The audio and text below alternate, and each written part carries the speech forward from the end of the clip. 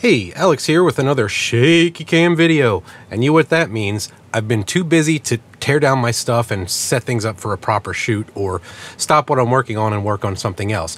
So I have a couple longer videos that are in the works. One's off topic, one's on topic, I guess. But I thought I would toss this one up here just because it's something I had to do, and I'm trying to film more of those, and I'll give a little bit of a background and explanation and show you how I do it. In this case, it's going to be soldering surface mount resistors, very small ones.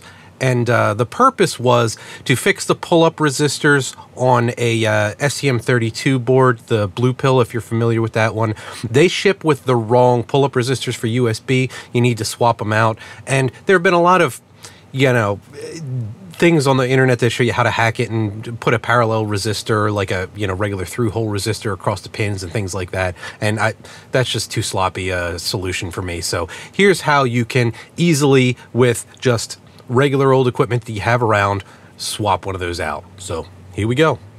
So this is what a blue pill looks like for those of you who don't know what I'm talking about. It's pretty much become my de facto test platform for basic Arduino programs for a few reasons I'll get into.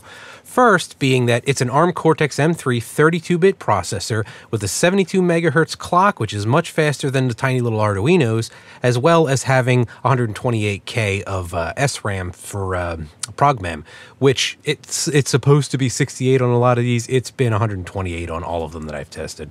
And it comes in a couple different versions, the blue pill, the black pill, the red pill, the green pill, and it is a clone, in quotes, of these, which are the Maple Mini board, of which I have very many. And that board is supported in the Arduino IDE by the STM32 project, so any of the variants out there inherit from that. Now, although it does run off 3.3 volts, there are a whole lot of 5-volt tolerant pins, and all the functions that you need for your Arduino are basically there plus some. In addition, it'll run a whole lot of crazy things, including Marlins. Yes, I'm serious. There's profiles for it in the firmware right now that you can fiddle around with, and I've made a couple different versions, mostly using the Maple Mini, with SD and LCD support and the whole 9 yards, so that's not what this video is about, though. Now, another reason that they're my go-to is because they're so stinking cheap. Like, for singles on Aliexpress, you can get them for $1.68, or you can get them for like 85 cents if you buy them 10 at a time. They're also not bad on Amazon. You can get them for like $6.50, which is still cheaper than a lot of the Arduinos, or you can get them in, packs of 2 for 10, 11 bucks, or like packs of 5 for 17 bucks, or you can get packs of 5 of like the full-on Maple Mini clones for like 15 bucks a piece. The ones I usually use are these bait clones, and I'll put links to some of this stuff down in the description if you don't feel like fumbling around looking for them. One thing you will need for your initial setup is some kind of programmer, so like a STLink or an STLink clone, or you can get one of like the black pills that already has the HID USB firmware built into it, or one of the Maple Mini clones, like the baits already have that firmware pre-flashed. You can also use the little FTDI programmers like this, or any old Arduino set up as a USB bridge. Now, the meat of this video is, if you go to the STM32 Duino project and look at the blue pill page, you might scroll down to the overview and see that under hardware installation, they have a note about the pull-up resistor being incorrect. And they are right about that. It's usually either 10K or 4.7K. Usually I found it 10K, but you'll tell by looking at R10 and seeing if it reads 103. And this is what it looks like on the bottom. So this one that I have right here is definitely wrong. Now, the way I do these is, since they have the little boot jumper pins, I just stick those into a breadboard and it keeps it from creeping around too much. You can put a piece of tape on that if you want it to stay down a little bit better. But regardless, right here, you see R10, and that's what we're going to have to swap out. As a quality of life, you can also use solder wick and flux. That'll make your life a lot easier. And I'm going to steal one of the resistors off of this ramps board right here, one of the LED limiting resistors, because I just don't have surface mount resistors lying around, and I have plenty of dead ramps boards, as you can see by the BAD written on the power connector. And all I'm going to do is heat up the left side, and then I'm going to switch it over, and I'm going to heat up the right side just for a few seconds and just push it off, and you can see it pops right off. And that's what it looks like. Tiny, tiny, tiny. And then use the same method for getting the 10K resistor off of your blue pill board. And you can either reuse a solder that's on the pads, just heat it up and flow it until that it's sitting flat, or you can go ahead and use a solder wick and pull all that off there, and then use flux to paint it down and put completely new solder on it. So then you're just going to take this, and what I do is I tack down one side just so that it's positioned relatively correctly, and it's not too crucial. Then once you have that straight as you want it, flip it over and solder down the second side, and I like to use a pair of tweezers as a heat sink so I don't overheat the resistor and change its value, and then flip it back to the first side that you tack down and do the permanent solder. And that's all you have to do. So we're good to go.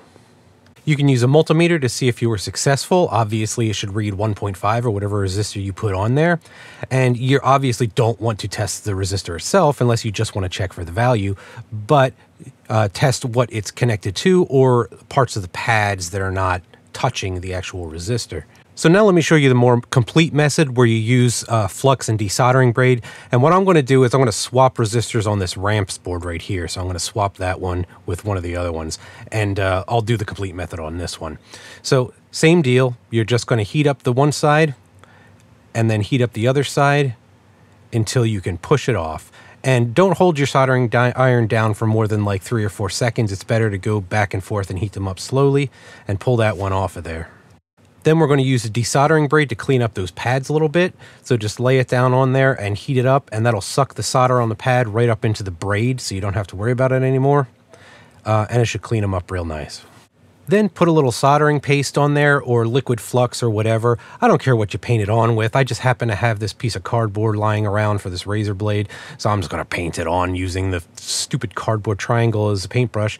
So I'm just going to grab that with a pair of tweezers, scoop up a little bit of flux and paint that onto the contacts there. That'll additionally help the keep the resistor from, kind of jittering away when you're trying to get it placed there while you're tacking down the first side. So then same thing, we're going to tin the end of our soldering iron with a little bit more solder than we did before.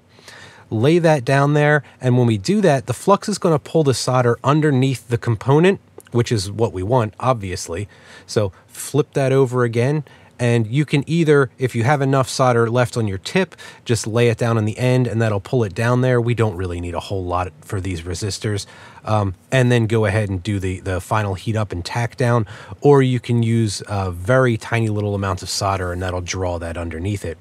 Then I'm going to go ahead and test this, not on the sides of the resistor again. I'm going to test it at the LED and the power contact, and it should say somewhere around 1.8, and it does, which means we were successful. And this is what it looks like. Notice that the one on the left is a little bit smaller because that's the one that I pulled off of the blue pill board, and it used a different footprint, but it's close enough that it fits on the pads just fine. Thanks for tuning in. Again, sorry about the shaky cam. I'll have a longer form video out soon. Let me get this in the center. There I am. I'll get a longer video out soon, and until then, get out there and make something awesome.